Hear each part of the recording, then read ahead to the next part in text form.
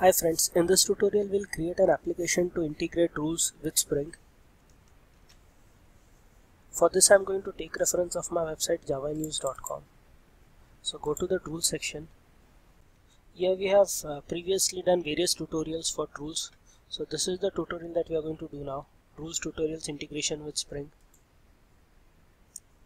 In this example we are going to create a stateless Drools session and then use that in a Spring application. Like previous tutorials, in this tutorial also I'm going to take the use case of a jewelry shop where depending on the type of product we give discount to the jewelry product. So the rules, they are written in the .drl file. So if the jewelry type is of type diamond, then the discount is 15. If it is of type gold, then the discount is 25. So we'll implement this example using Drools and Spring. So let's begin with the implementation part. Go to Eclipse and create a Maven project.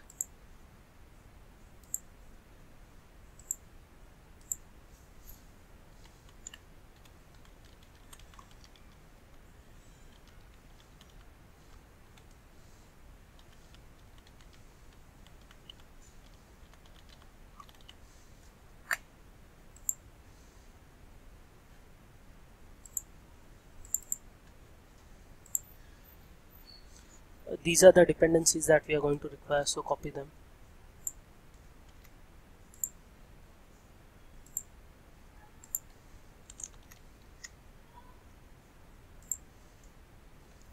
Next, define the product model class.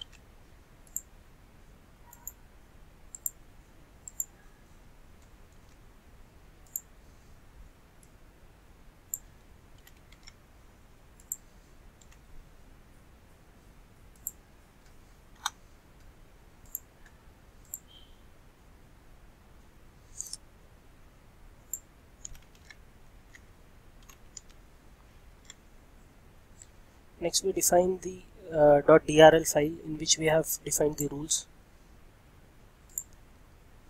Go to source main resources, create a folder here, name it as rules.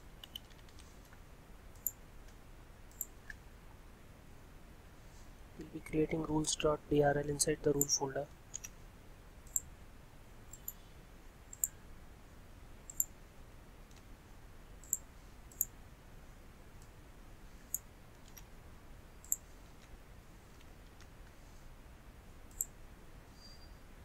Next, we define the stateless session, rule session that we are going to use in the Spring application. So in the source main resources, create a file name as drools-context.xml.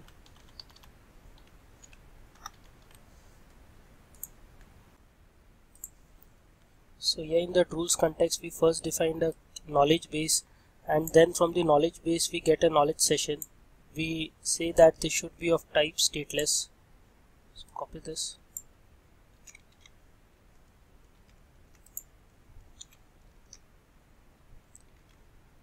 Next, we'll define the application context file. In the application context file, we import the Drools context we have just written, and also we give the component scan so that our base packages, they get scanned and can be recognized by Spring.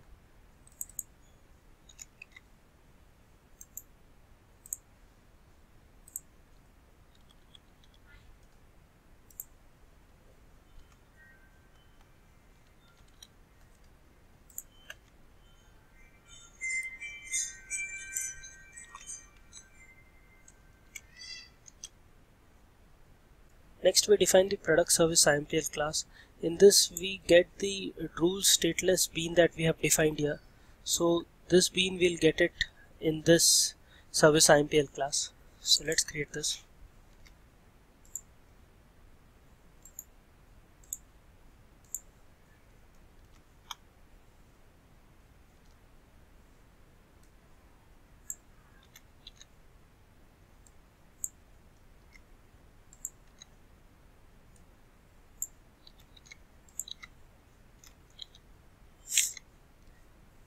Finally, we'll be creating the Drools Spring test. In this, we'll define the type of product object that we want, we'll set the type as gold, and then we'll pass this to the bean that we got from Spring. We'll pass this product and then we'll calculate the discount. So copy this.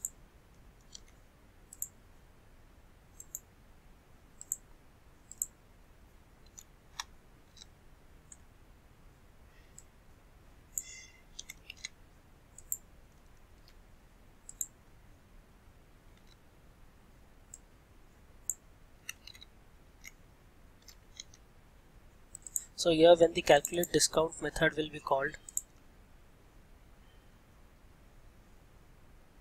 it will come here, and here we have defined that we get a stateless Drools session that we have defined in the Drools context, and that will get executed here. So the discount it will get calculated through the .drl file. So run this application. So we are getting the discount as 25 for the gold product. So our application is working properly. The source code for this, it can be downloaded from here.